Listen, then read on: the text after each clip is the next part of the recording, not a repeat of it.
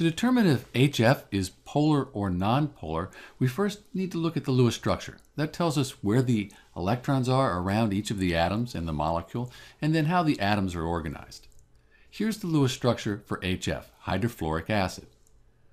When we look at the Lewis structure, there's only two atoms here bonded together by that pair of electrons.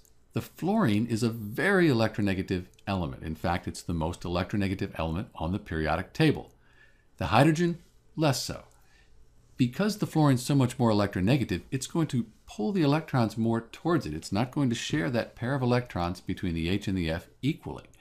And because of that, we'll have a negative charge on the fluorine atom. The hydrogen will be positive because it'll have fewer electrons because they're not shared equally between the two atoms. So because we have this positive and negative, we have this net dipole, we have these poles, that means that HF, hydrofluoric acid, is a polar molecule. This is Dr. B, and thanks for watching.